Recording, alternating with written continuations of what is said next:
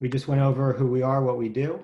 So, this is our mission. We empower people to help save animals, the environment, and our own health through our daily food choices. Now I'm going to start with a general approach. So, what are some effective advocacy techniques? First, and I'm going to go through these hopefully quickly enough so that we have plenty of time at the end so that everyone can ask questions or comment on whatever they're thinking about this. But in general, you want to lead with yourself and not be accusatory in any way. This sounds kind of obvious, but begin by gently framing the situation in terms of yourself and your own values.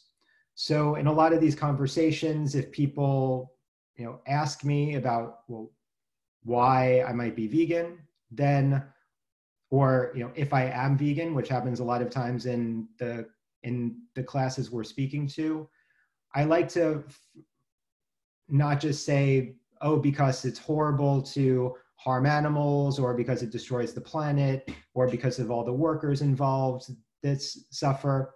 But I'll say, I grew up eating meat. I am vegan now, but I wasn't my whole life. I grew up eating meat. I really liked the taste of meat.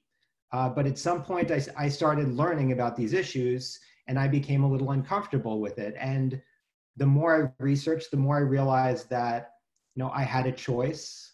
I didn't need to participate in the system anymore. I didn't want to hurt animals. And it turned out that I started eating differently. I cut out meat, and then I cut out fish, and then I cut out dairy and eggs once I learned, that there could be even more suffering there than in the meat I'd been eating. And I felt really good. I felt healthy. And I didn't see any reason to go back to those choices. So when I'm framing it, I'm just framing it in terms of me and my own personal values. So oftentimes it's really easy to become hostile or defensive when talking about anything controversial or talking about anything that is this important to you. And that, it seems as pertinent as something that's harming others. Like, why don't people get this? Why aren't you hearing what I'm saying? But of course, if you have a hostile or defensive reaction, it's never going to be persuasive. So there are, if you go back to the, Aristotle, one of the first Greek philosophers, he talks about there are three methods or three appeals you should be considering when you are trying to persuade someone of something. Ethos, pathos, and logos. So basically facts or evidence, emotion, you want to be appealing to people's emotion, and you also want to establish character and show that you have goodwill towards your audience. And if you get hostile or defensive, that is automatically discrediting your character for people. So it's really important to never react, to never be reactive, but to always be very thoughtful and calm and deliberate. It's also really important to give credit to something about the other person's position and show that you're really on the same team. So fact is that most everyone you're talking to, they do probably care about animals on some level. They don't think that they should be harming others. They probably don't like environmental destruction. So you want to try to connect on those things first. And whenever you can, give credit to their positions. So agree with them on things. Say that you understand. Find points where you actually can agree with them so that they feel like you are on the same team. Also discuss how you came to your conclusion, and then respectfully ask them for their opinion on what you've just said. So instead of just explaining things to them and expecting them to understand, create a dialogue, make this a conversation, because maybe you can learn something as well. So when you're asking respectful questions, ask it about their own beliefs, for example, on how animals should be treated. The more questions you ask, the more you get them to state the things that you both agree on. Because most people's deeper values, again, are going to be the same. So for example, I might say, I thought about it and realized that I didn't need to harm animals. I realized that I had a choice. And since then, I've been quite happy and healthy, eating lots of other delicious food. I even found a place nearby that made tastier tacos than I used to have. But I'm curious what you think. Since I know you don't want to harm animals, I'm wondering what other solutions you see. I mean, doesn't animal cruelty seem like something to avoid if possible? So you're asking them, do they agree with animal cruelty? And of course, they're going to say no, they don't think it's okay. And when you are speaking and you're keeping your tone in mind, because tone's going to be really important. Tone is actually the message you're sending. Tone is the message that people will hear. So if you have, a judgmental tone or an aggressive tone, that's the message that people will hear. They're not even going to necessarily hear your words. The content is not going to be delivered. So one way that I think is very useful in mitigating your tone is to keep in mind that we are all hypocrites, and that everyone is on their own moral journey and is in different places. Now, for example, even if you are completely vegan and you try to buy everything completely ethically, it's only fair to recognize that if you are going and buying from the centralized agriculture system, you are going and buying food that other people have grown, that those products, those vegetables, those fruits had to displace other animals. They had to, plow some animals in the process. You can't actually completely avoid any suffering in anything that you're doing. And so recognizing that is really important. Also, you probably have other areas in your life where you're not perfect, or where you know that you could do better, and for whatever reason, you're not quite there yet. It's really important to just keep that, I find it really important to keep that in mind all the time.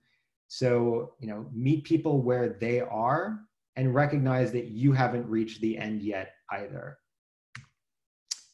Also, it's really important just to be positive. So if you have a defeatist attitude, no one's going to want to join your team, because what you're saying with your defeatist attitude, with your defeatist tone, is that you've already lost. So why should they invest in something that is already lost? This is a very common critique about vegans. People hear you're vegan and automatically they think, oh, you're annoying. You think you're holier than, you think you're holier than I am. You think you're better than I am. So just, another way to frame that last idea is remember that you're not holier, just perhaps aware that you could be more compassionate in this particular aspect of your life. So it's also completely okay to admit that you're not morally pure and that no one can be. So, if you are choosing a more compassionate lifestyle, you're trying to be more conscious in your choices. It's not about eliminating suffering, because as long as you exist on this earth, you can't do that, but it's about greatly reducing it. And when people bring this up, we're going to talk about how to actually communicate about these things more specifically. So also another general approach is make your choice seem pleasurable. So social norms are really, really powerful. Almost everyone seeks the approval of others, and no one wants to be seen as an outcast or a bore. So if you make your way of being appear tedious or socially difficult, people are going to be scared away from that example. So for example, if I am going to eat with friends, I want to make sure that that wherever I'm eating has a good option for me, that, you know, it's going to look attractive, it's going to smell good, it's not going to be iceberg lettuce with, you know, some olive oil and vinegar and pepper, right? It's going to be something that others would want to have a bite of as well. So it's important that you maintain that, even if you have to call ahead and find out. Sometimes I'll do that. I'll ask ahead of time so that I also don't have to be that person who's saying to the waiter or waitress, assuming we ever go back to that reality, that, you know, well, can you take this off or can you make this vegan? No one wants to seem difficult. So if you can front load that and try to take care of that as much as possible beforehand, or even suggesting another restaurant that's going to be more amenable to your diet, where they will still be able to enjoy food, you can set that example. So also, at the same time, it's really important to respect yourself and to not apologize for doing what you know to be in line with your values. Because if people don't think that your values are that important to you, they're not going to take them very seriously either. So, you know, an example I've seen is, you know, someone who they're basically 100% vegan and they want to be, but they go to someone else's party and they don't want to be disruptive. They don't want to rock the boat. They don't want to seem difficult. So they'll have a little something that they might not otherwise, that they won't complain about the cheese and then they'll eat the cheese. And I'm not saying that they should complain about it, but the message that also sends to people is that you're not that serious about your values if you won't even, you know, if you'll alter them just for that little bit of convenience. So don't be disingenuous and withdraw into the position that it's merely your personal choice, when you know that a major reason for your position is precisely because others are abused and killed for that choice, if that's the way you feel about it. So make sure that, you know, you are respectful of others and meet them where they are, but you don't ever have to apologize for your values, and you can stick to them, and that's actually going to be more respected by others in the end. Also, avoid the topic while someone is engaged in the behavior. So if someone is eating meat or having dairy, that's not the time to bring up the fact that, you know, the baby had to be ripped away from the mom in order for them to be drinking that milk. And if they want to bring it up with you during that time, just tell them that you would love to talk about it, but perhaps after dinner. And if you don't want to talk about something, going back to, you know, not apologizing, you don't ever have to feel like you are the one that has to say something about it or has to educate someone else. You can refer them to something. You can send them, you know, tell them that, you know, I find what you're saying interesting. I think that you might want to read this book, or let me send you this article, or let me send you to this documentary you might find interesting. Maybe they're interested in health, so you could give them Forks Over Knives or The Game Changers, right? Or if they are interested in, you know, feminism, you could give them a work like, you know, Carol Adams' Sexual Politics of Meat. So refer them to something else. You don't always have to be the spokesperson. So it's also really important to know the basic arguments. So even if you don't have to know every detail, and it's also really important to maintain your credibility. So if you do not know the answer to someone's question, it's much better to just say, that's a good question. You're happy to look that up, but don't try to give them information that then they later might find out is false, because that's just invalidating yourself. So there are lots of good places to find these arguments. These books are a few of them. Also, plant seeds and allow them to grow. So like I said, getting people to watch these videos, without them having to defend themselves to you, only to themselves, that's going to generally be a more effective way of approaching this. And knowing that you're probably not going to win the argument, they are probably not going to concede at that moment that, yes, they're going to like go vegan and everything's going to be great. But the fact that you had a reasonable conversation with them about it, they didn't have to get defensive. They felt like they could express their opinion. You can validate the person without validating their argument, right? It's really important to be able to separate those things. That they will come out of that feeling better about all of it, and those seeds will be planted, and they will start seeing things a little bit differently in the future. Now, I want to talk about the logical premises when you are talking about these issues, because there's a way to always bring it back to these to these premises that everyone in the end does pretty much agree with, unless they're a sociopath or they just think that making others suffer is not a bad thing. So I just want to go over what some of these basic premises are that everyone will end up agreeing with, and that is going to be important in the next part of our conversation. So one, suffering is bad, right? We pretty much all agree suffering is bad. Making others suffer unnecessarily is unjustifiable. Animals suffer. Eating animal products makes animals suffer. Eating animal products is unnecessary. Therefore, eating animal products is unjustifiable. And this is a logic that if you keep in mind when you're talking to people and you bring them back to these points through questions, they will then have to end up conceding this.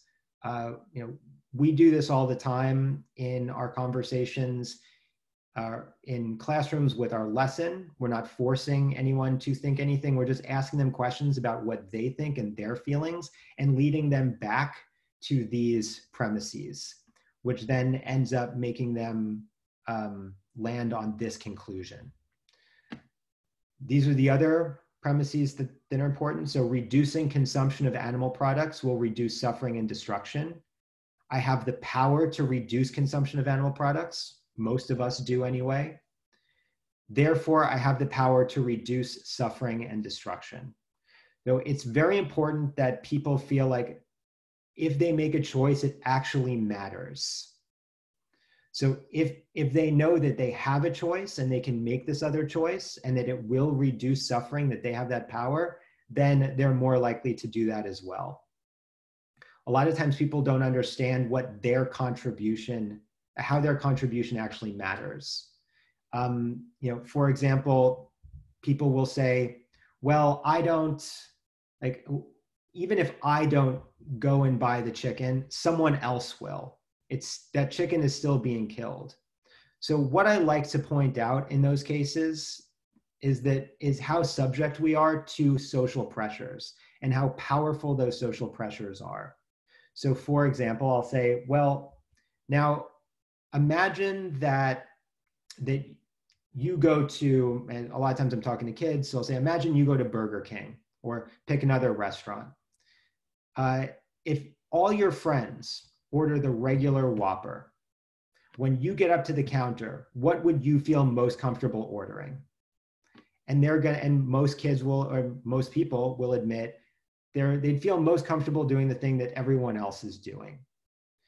Then I'll say, well, imagine that one or two of your friends order the Impossible Whopper, right? Or the vegan version, right? If you don't know what the Impossible Whopper is, of this burger. Do you think that you might be a little more likely to choose that? And everyone admits, yeah, I guess like if one or two people are doing it, I'd be a little more curious. I'd feel like it's okay. And then I'll give the inverse situation. I'll say, now imagine that all of your friends order the Impossible Whopper. And all your friends know about like what goes on with the environmental destruction and the animals. And now, do you think that you would feel comfortable choosing to eat the cow when everyone else is choosing this other thing? And most everyone admits that, yeah, they wouldn't feel very comfortable. So the point is that these social pressures work both ways in getting people to understand that even them making that decision ends up influencing other people, which ends up influencing other people, is incredibly powerful. So now, how to lead the conversation. You want to ask as many questions as possible. When you tell people things, they tend not to actually hear them. They hear things that they themselves are saying. So you want them to say these things themselves. But people have lots of objections. So let's look at what some of these objections are, and let's practice coming up with the questions that you can ask back to lead them to those premises that we talked about, and the inevitable conclusion that they're like, if they are morally aligned with their, if they morally align their food choices with their deeper values, then they'll probably end up choosing something similar to you. So what are these specific arguments? I think we've all heard some of these. So for example, there's the intelligence argument. We're smarter than they are, right? We can build civilizations. We can build rocket ships. We can do math. What I would like to hear from someone now, I want to open this up. What question do you think you can ask someone to point out to them that intelligence is not actually what matters, but suffering is what matters? Can anyone think of a question? And you can go ahead and unmute yourself and we'll see how this works.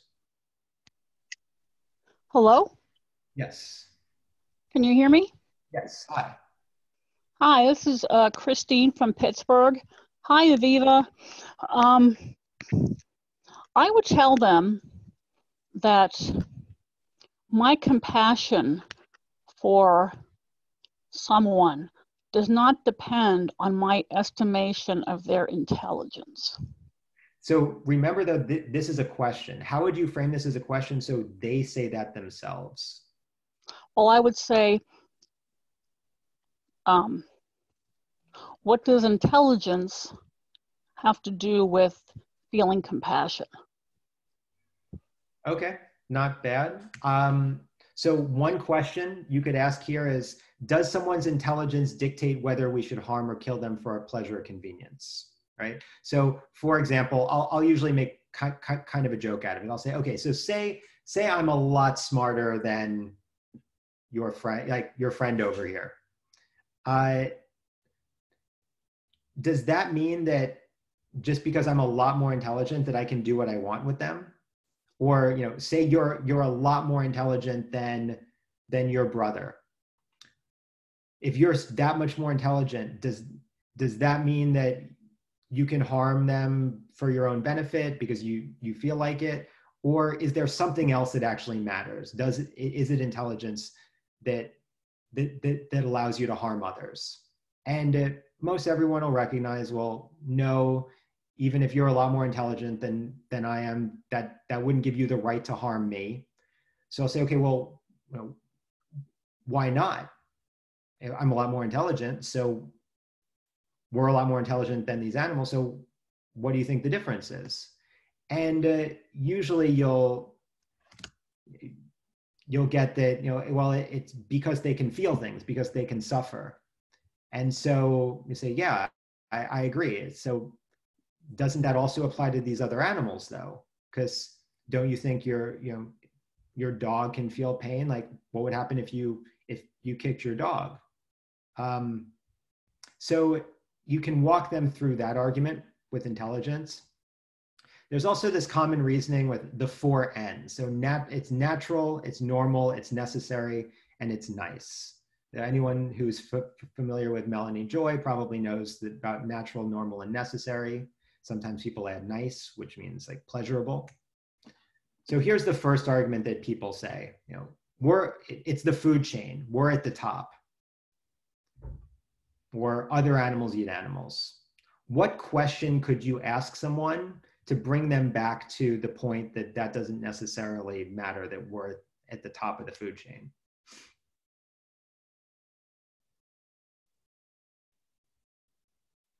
I'll take a stab at that. Please. Does that mean you would feel okay about a shark eating you? Okay, right. Right. So if someone else were above us, like say one thought experiment is, say an alien species came and wanted to eat us, would that make it just okay for them to do because they have that power? Does my having power over someone else make it okay for them to do what they want with me? If I have power over like my dog, does that mean I can just do what I want with him? So does the fact that I'm more powerful justify that?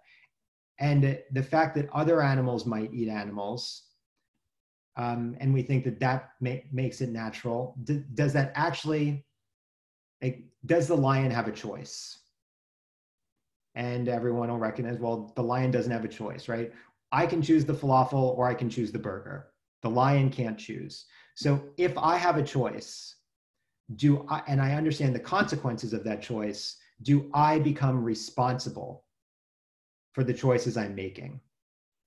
And most people will agree, well, yeah, if you have a choice and you understand the consequences, then you become responsible. So they say, okay, well, then do I have a choice when I choose what to eat? Yes. So I have a choice not to harm animals when I eat, right? And they'll have to admit that yes. Say, okay, so then, why would I choose then to harm the animals? So a lot of times then people will say, well, it's pleasure, right? Bacon tastes good. That's why I want to do it. So what about that argument? Someone says, well, it tastes good. It's pleasurable to me. What kind of question could you ask them in that case?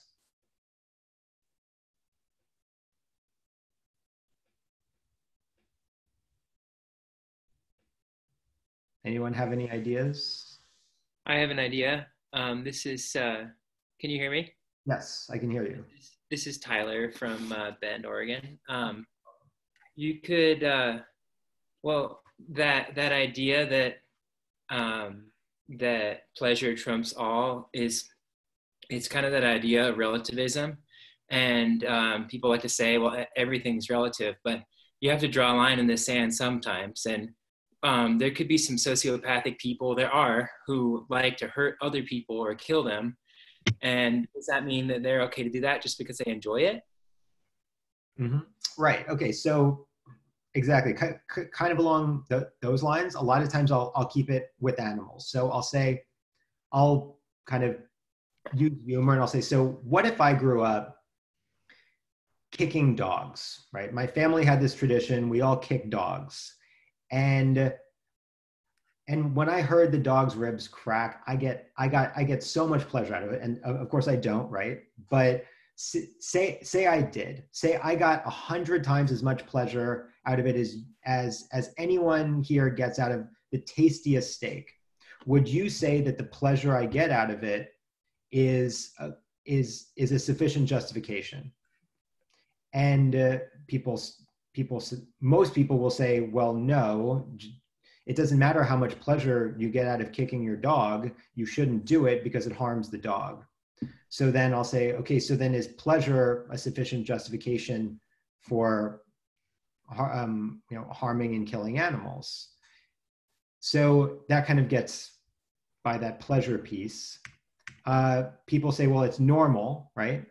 As long as we've been human, we've always used animals for food. What kind of question could you ask here? Hey, my name is Hila. I'm from Pleasant Hill, and I would ask them, do you live in a cave and hunt to eat? Okay, so yeah, it's a good idea to talk about things that we used to do or traditionally do that we might not anymore. So I'll ask, well, there are a lot of things that we've done for a long time. Like we've always warred.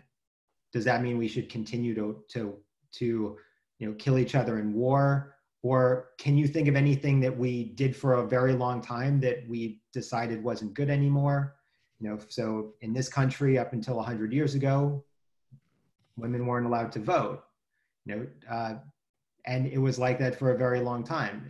Just because we've always done something, like we've always oppressed different peoples, should we continue to do that just because it's a tradition or something that we've done since the beginning of our species? And I think kind of that usually gets the point across, because no one's going to say, yeah, we should continue to oppress women, or we should continue to kill each other in war. So then they say, okay, so then I guess tradition, or the fact that we've always done something, isn't a good enough argument then, right? They kind of have to answer, no, it's not. Or that it's necessary. I think most people at this point know that you don't need animal products to be healthy and strong. Here's an example of a famous vegan strongman, Patrick Baboumian, if anyone's seen The Game Changers. So if someone says, well, but I need meat if I'm going to be strong, what question could you ask there?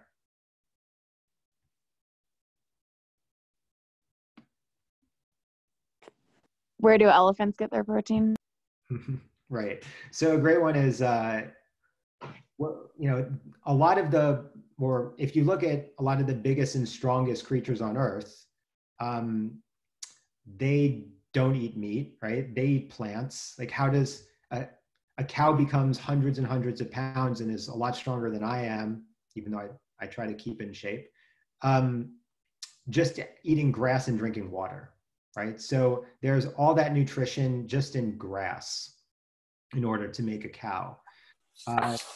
But another way is to point to a lot of athletes that are plant-based. So a lot of people know, famous athletes these days who are plant-based. You can talk about, if someone's into soccer, one of the greatest soccer players of all time, Lionel Messi, is vegan, at least during the season. You have people like Venus Williams. You have one of the top male tennis players in the world, Djokovic, also has been vegan for years. And you can bring up a few of these examples and say, well, so if these people, or like Carl Lewis, when he set the long jump record at the age of 31, was completely vegan, like if they can eat that way and be strong and healthy, then do you think that we can as well?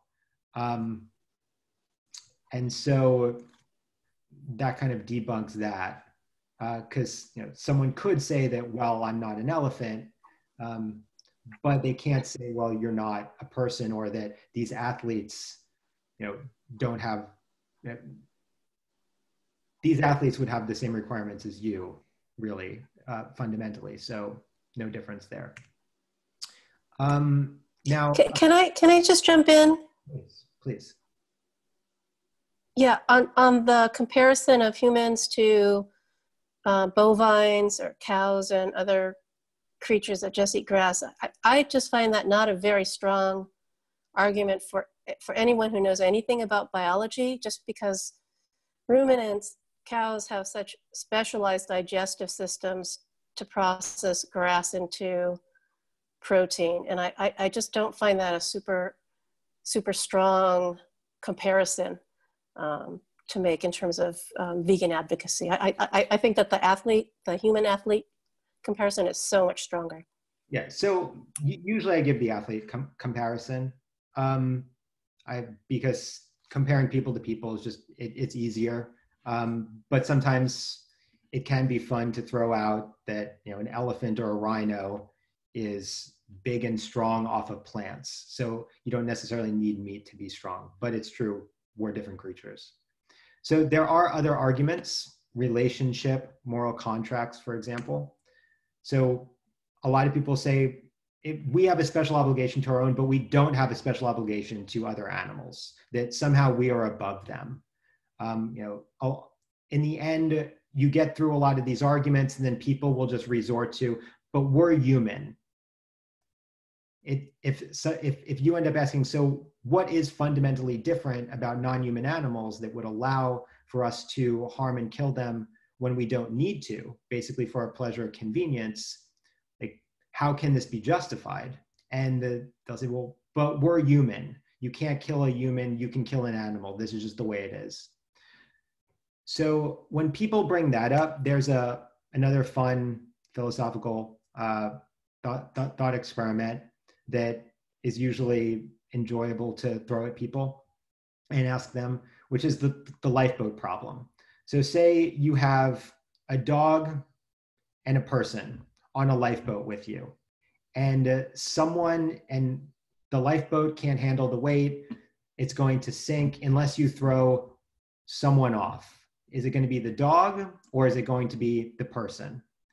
And most people intuitively say, well, you know, the person's more important. You have to throw the dog off the boat. But then you reframe the question. You say, okay, say this is your dog that you love, that you have a long relationship with, and that matters a lot to you. And this is some person that you don't even necessarily like. Who are you going to throw off now? And a lot of people say, oh, I'll throw the person off. I'm not going to throw my dog off. And that gets to the point that it's not really about being human. There's nothing intrinsic in being human. It's the relationship. And so is a human life worth more because they're human? In the end, they're going to have to recognize, well, no, it's because of the relationship you have to them. Like, you probably care more about, well, you might care more about your family than people you don't know halfway around the world, but do those people halfway around the world actually matter less intrinsically? And most people will recognize, well, no, they don't. So just asking those questions and getting them to answer them themselves is planting those seeds. This is a little more obscure one, but sometimes people bring it up. Well, other animals can't enter into moral contracts with us, therefore we have no moral obligations to them. This is a little more technical, but this is it. I wanted to put this in there because the argument from marginal cases is a really good way to answer a lot of questions that people have, or a lot of arguments that people make. And this argument from marginal cases is, you know, thinking about the marginal cases of humans. So people with mental disabilities, people who are senile, who can't be rational or enter into agreements, or infants even. You know, do these people then not have the right to be free from harm? Or can we use them the way we want just because they can't enter into these contracts with us? It kind of shows how nonsensical it is. But also, it's a good one when people bring up intelligence. So, you know, I worked in special education for a little while, and I worked with people who are severely handicapped. And I could make the argument that, well, you know, I had a dog at the time, and my dog definitely was more aware and had more problem-solving skills and was smarter in whatever ways that you mean by like human intelligence than a lot of these humans are. So does that mean that, you know, because my dog is smarter and these people were not, that I could do with them what I want to? And people recognize that, no, that's not really the case. So just a couple more examples before I open it up. What about plants? So people bring up plants a lot. They say, well, plants are alive. Don't plants have feelings? And there are a couple ways to approach this. One is, you know, I might ask you, if I gave you a, you know, a head of lettuce and your dog, or some dog, who would you feel more comfortable stabbing with a knife? Probably the lettuce. But there's also just the important fact to be aware of, that even if plants are just as sentient as humans, even though they have no structures that we know of to be sentient and to be conscious, like a central nervous system, that it takes so many more plants to make an animal that then you're going to kill, that if you care about suffering at all, you're making so much more suffering in the world by eating animals, even if plants and animals are completely equal. So, do they care about suffering? Because if they care about suffering of plants, then they should probably eat more plants rather than animals. Sometimes people bring up an oyster, which has no central nervous system. There's debate on this. If anyone wants to stay on after the call, we could talk about the oyster. Or people will throw these kinds of things at you, but do you kill flies and roaches? What if a bear attacks you? And that's when thinking about those logical premises are important, because that's a matter of, are you inflicting suffering on others, for your own pleasure when you have an obvious choice? If you have a roach invasion in your house, it might be difficult to live with those roaches and not be harmed by them in some way, right? So that's different than when you have a very clear choice. What do you feed your cat? Right, which is a problem for a lot of vegans. Again, that's a matter of choice. The cat doesn't have a choice. So if the cat exists, you just are confronted with this very difficult dilemma. But the point is, whenever you have a choice, how are you going to exercise that choice? Can I jump in here for a minute? Please. Cats biologically are obligate carnivores. That's correct. Meaning they evolved to eat other animals. Mm-hmm. Well, you don't see lions digging up carrots.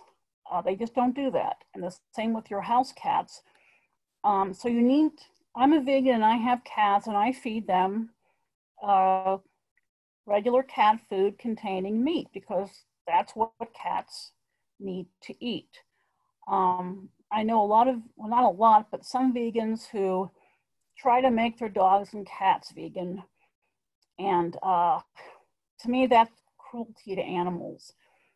And you can look up the American Veterinary Medical Association. They have positions on this. They have all the science to back it up. So when someone asks me what I feed my cat, I will tell them I feed them right. Animal foods. Right. So the point of people throwing that question at you and why I brought it up is because it's a way to deflect from their responsibility and try to discredit you. And the point is just that, this is a situation where you don't have a very obvious choice, right? The cat is an obligate carnivore. So when people throw that at you, you always want to bring it back to the choice that you personally have. That every time you make a choice, you want to you reflect on your own values and how you want to exercise those values and what kind of world you want to create with those choices. And the cat isn't really involved in that part of your choice making. Sometimes people throw out these religious arguments. Here are a couple of things that are just useful to have in mind. I'm not saying that you should get in a theological argument with anyone.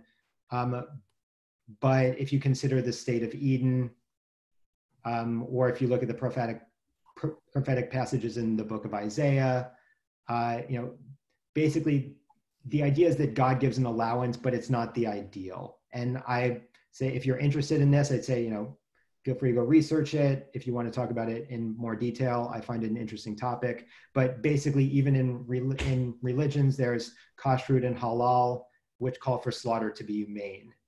Which is still recognizing the sentience and suffering of these animals. So what are some other arguments that you have heard? Or questions that you have about what we've gone over so far? Well, I've heard other religious arguments, such as some God has given humans dominion over the planet, and part of having dominion means that we can do whatever we want. I find it difficult, if not impossible, to reason people out of religious arguments on any topic. Yeah, and you don't have to. Because, so I'm just for the sake of time, I want to make sure things move along. And I should have, and you bring up a good point, because I should have also mentioned that there are going to be plenty of times if someone is just being very obstinate that it's not worth arguing with them about it. You can ask them questions, have them speak about things. A lot of times, just have them like calmly lead them into talking about things that you might agree with. But also a lot of times it's worth it just to like say, okay, great, let's connect on something else, because clearly like we don't necessarily agree on this, and that's totally fine. But it's because in some cases you will only, like, if someone is very religiously entrenched in any idea, it's going to be very difficult to argue them out of it. And the point of all of this is not necessarily to argue someone out of their position at that time, but to get them thinking about it and creating a dialogue, creating a conversation that then might alter their lens so that they start thinking about things a little bit differently in the future. Because you're not going to be able to convince most people. But what you can do is get people to be more open to it, get people to be less hostile towards it. And over time that should get like a more acceptance in society, and you can get social change that way. Even if most people are not necessarily doing it, if they understand why they should, that's going to benefit us in the long run. So, but thank you for that. Are there other arguments that people have come across that they want like a question for? Yes. So the last argument I heard from a friend was, this is your opinion. Mm-hmm. And for every article that you can give me that says this and that, I can give a counter article that says something else. Okay. Yeah. So in that case, what I would just say is that, we don't even necessarily need to argue the facts about it. You're right. It is my opinion. I just think I'm just trying to live as compassionately as I can. And because I realize I have a choice and I don't want to harm animals and I don't have to, I've just chosen not to. And I just feel better about it. So, whatever you feel, if you feel good about your choice and that's aligned with your deeper values, then that's what you should do.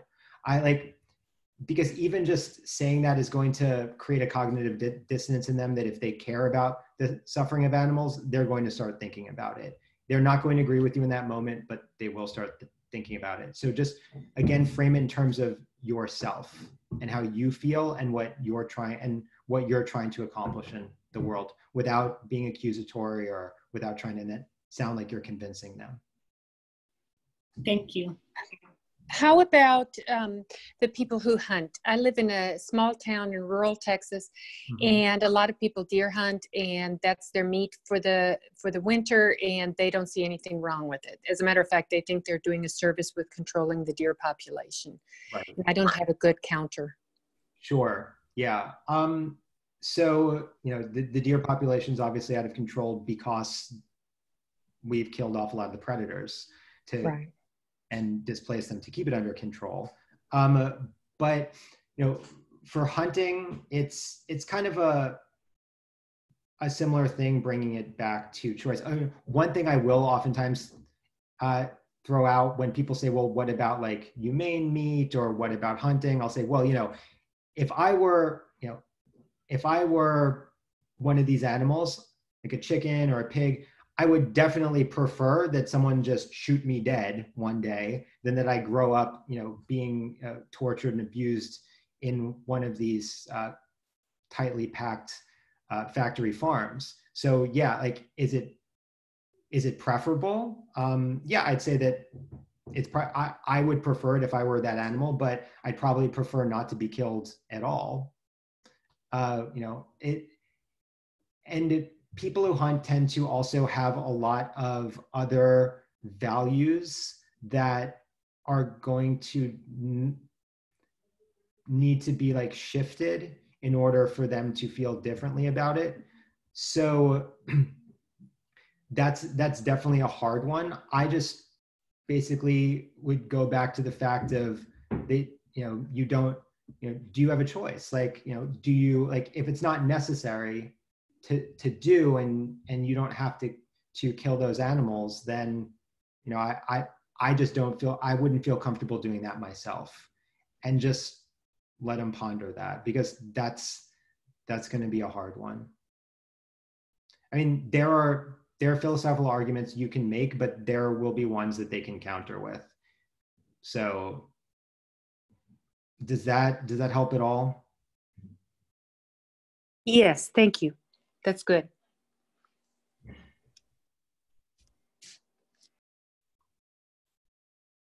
Any other questions or comments, thoughts? Hi, my name is Emma and I'm in Philadelphia. And I was wondering if you have any strategies or ways of posing questions that sort of highlight the fact that people consume meat sort of with this sort of willful ignorance about how it's made, like a way to highlight the fact that animals actually are suffering, and if you had to kill them with your bare hands, like you probably wouldn't. Yeah. So I do often actually, I usually bring that up when I'm talking about, when I'm having a discussion about the workers that have to kill all those animals.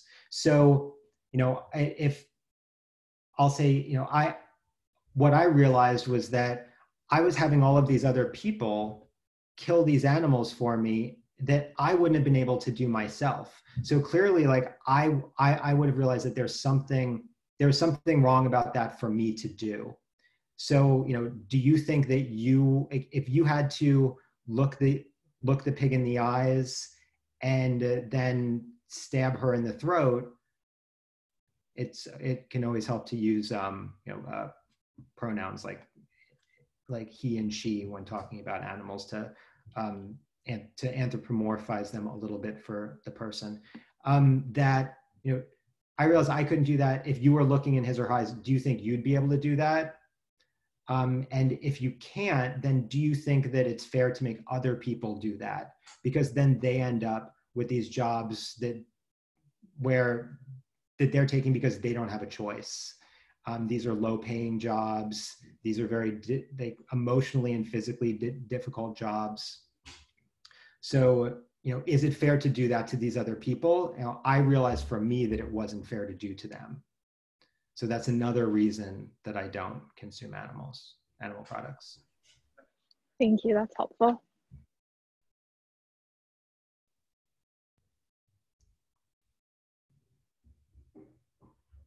Any other questions or thoughts?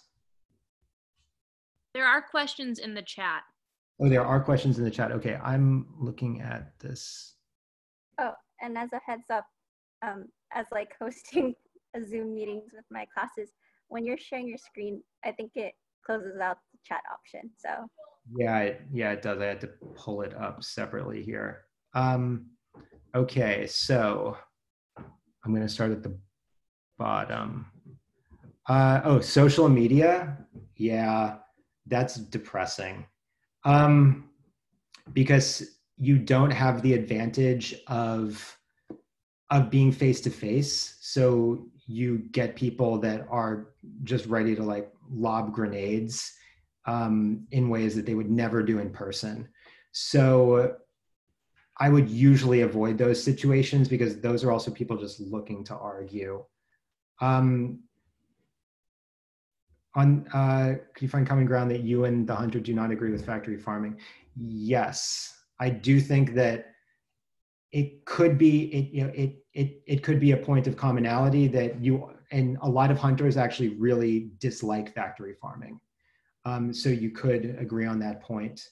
How do we approach the question of what about milk and eggs and any, so for one way that I approach that is that I'll say, you know, I was a vegetarian for a while, and then I learned that, you know, there's actually more suffering in a glass of milk or in an omelet than there is in a steak or a chicken sandwich.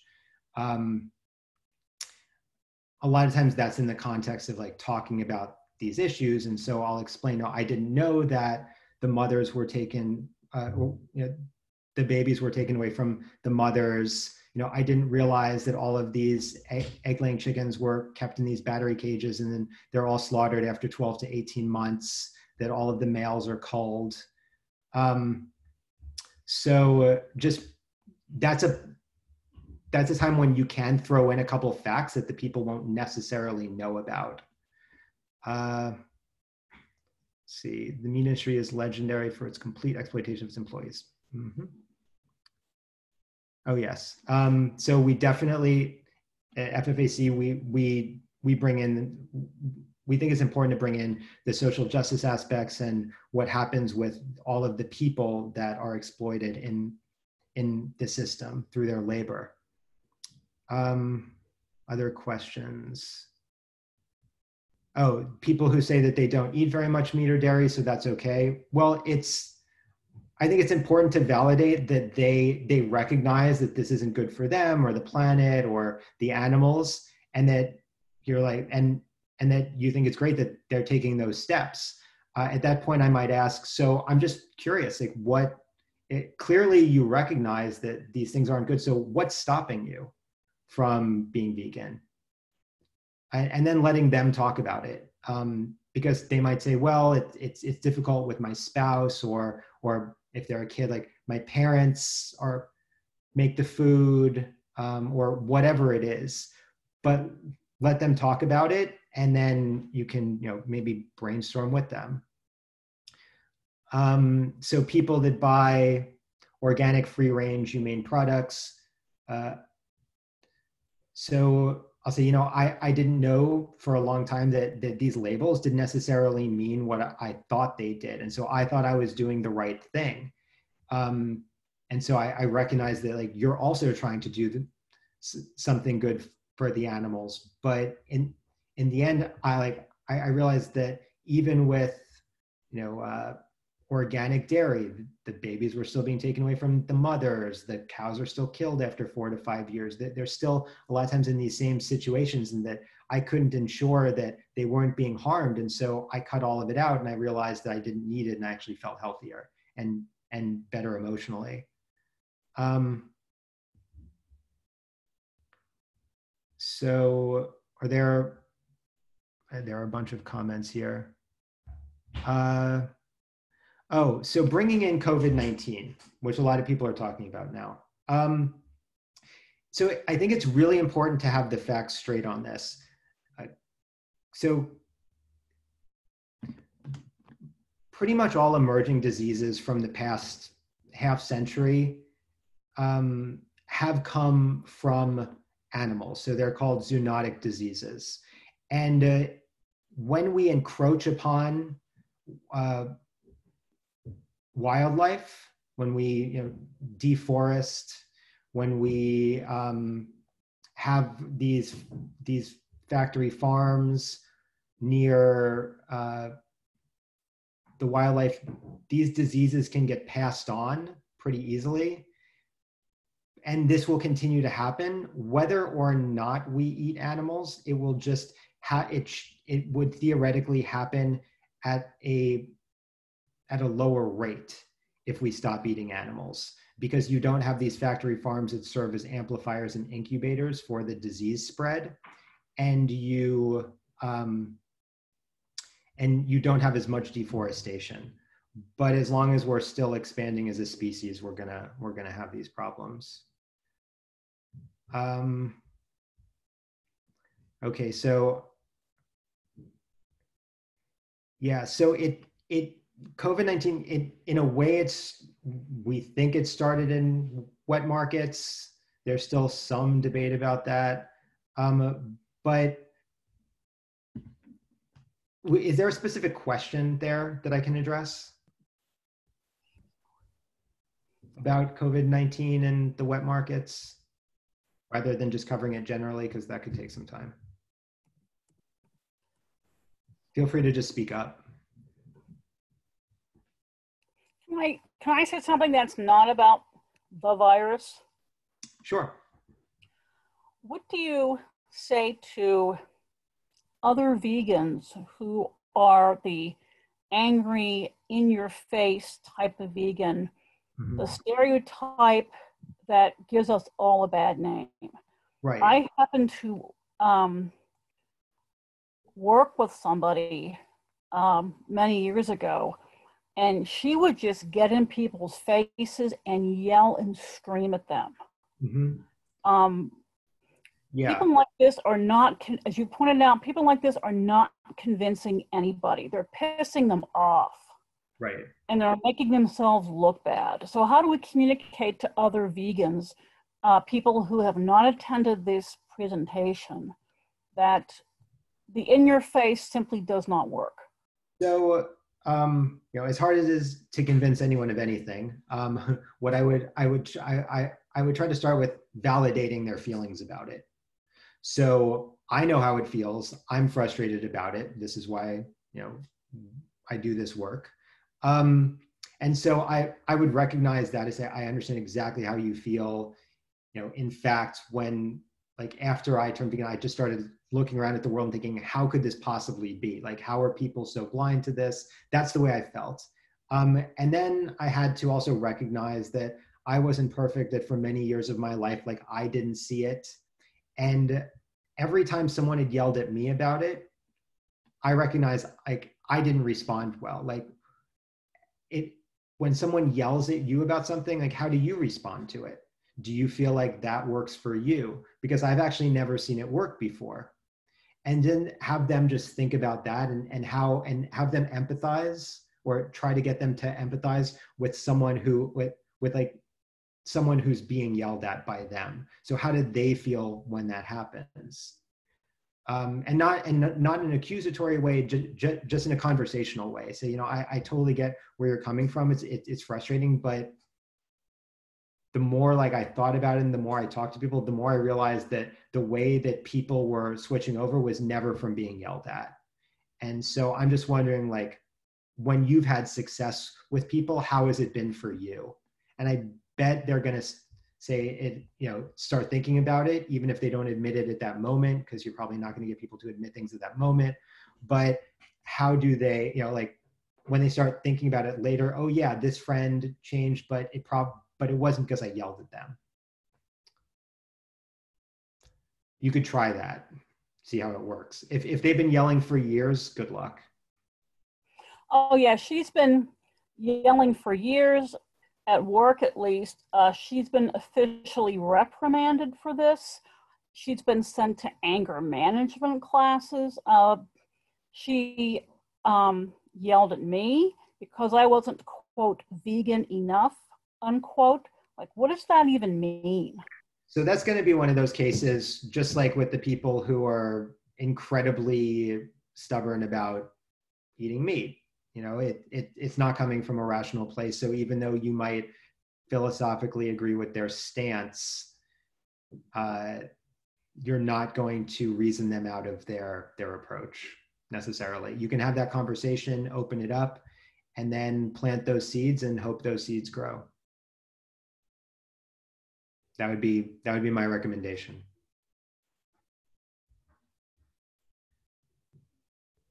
I mean, I know that it's past 5. I'm happy to stay on for a few more minutes if anyone wants to chat.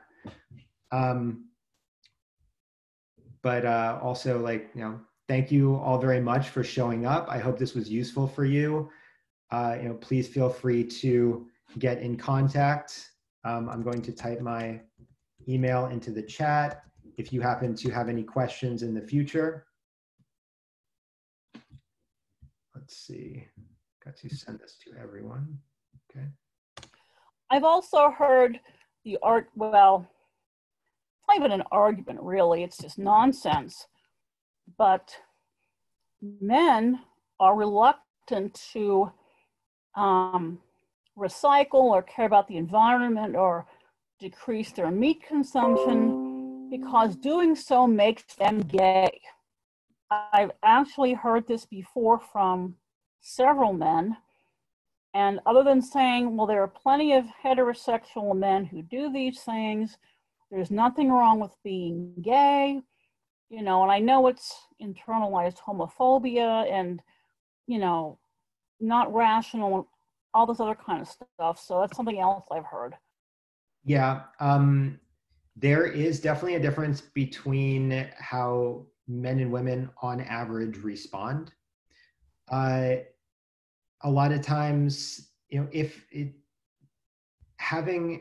bringing up other examples of people they admire, or like, professional athletes who are, who are vegan, and ask them like what they think about those, just like, again, conversationally. It's always a conversation. It's about starting a conversation, making sure the other person knows that they're not feeling like they're not going to be judged. You're just talking about these things together. You're exploring this topic together. Ask them what they think about these athletes, or the Patrick Baboumian, or Kendrick Farris, who is the only American weightlifter in the last couple Olympics, who set world records. Like, what do they think about those men that are eating plant-based, or like people like Tom Brady, who's almost totally plant-based? The fact that he barely eats any meat at all, maybe a little bit of fish, does that make him gay? Like, what do they think about that when they see those people? And just see what they say. But again, they're acting very defensively. And so a lot of times just plant those seeds, because those people are usually going, it's better to have someone who is hostile and aggressive about it because they care about it and there's that dissonance, rather than someone who's just apathetic. If someone doesn't care at all, you're going to have much less of a chance seeing any progress in the future.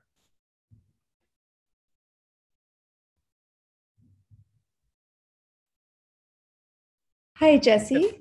Hi. I just wanted to ask, thank you so much, by the way, for all the really helpful information.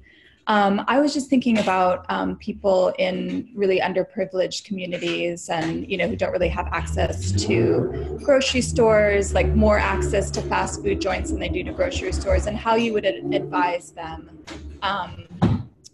to sort of, have a healthy vegan diet, or how to even find the food that would allow that. Yeah, so that's tough, because food access is a real issue. And there are plenty of us who are privileged enough to have access to good healthy fruits and vegetables and all of that, but some people don't. And in those cases, giving people, a lot of times people don't necessarily know what they can eat. What are their options? So things like, teaching people how to cook, cooking with them, cooking for them, so that they start understanding those things. But it's much more of a process. It's kind of impossible to just drop in and then give them an answer and then everything's good, right? Because there are all kinds of systemic issues there that are at work that make it really difficult. So, food justice is a broader topic than just getting people to care about animals and environmental issues. But I would start with that, just like making sure that they know what, out of the choices they have, what can they eat? What would be good? Where can they go for those foods? Is there a farmer's market somewhere in their community? Is there a CSA, something like that, that they might be able to gain access to? Thank you. I have a question. That's really helpful. Yes. So my family's from the Caribbean, and ever since I was a kid, meat was really ingrained in our diet. So I tried to go vegan like a couple times, and every single time I got very sick, to the point where I was like, I can't do this. I tried it like a good 2-3 months. I felt like I was going crazy. I tried going to several different websites to figure out, moderation guides. Is there any like tips you can give on, trying to find a better starting point? Because every single time it just felt miserable for me, especially losing beef. And it was just like, I couldn't do it. Mm-hmm. So when you say you felt like, well, okay, so two things. One, contact me so we could have another conversation about it, because I'm very curious about your situation. I would love to talk to you more about it, but it's more of an in-depth thing. The other recommendation for anyone in that situation, if you can, there are really good like vegan registered dietitians, RDs, that can help you set up a diet, because there might be something that you were like missing, or you know, people can be vegan and be very unhealthy, right? You can be eating potato chips and drinking soda all day. You're not going to be healthy. But there really is no known reason why anyone should not be able to eat a vegan diet if they're eating like a diversity of like whole plant foods, for sure. So we definitely need to look more at like your specific diet, and I would recommend anyone in your situation, like I said, speak to a vegan dietitian who'd be able to like help you with those specifics. I'll definitely message you. Is this video gonna be available for rewatch, like recorded? Well, we are recording it, so I believe we probably will be making it available. And yeah, if you want to include that in your email to me, we can get that to you as well. Okay, awesome. Thank you. Thank you.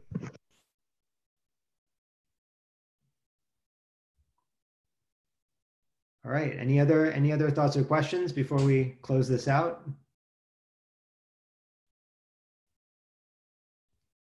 All right. Well, thank you all very much. Again, like I said, I hope this was useful for you. And I did put my email in the chat, but it is JESSE, Jesse, at FFAcoalition.org. If you want to get in contact, I would love to hear from any of you. So, all right. Have a good evening. Bye.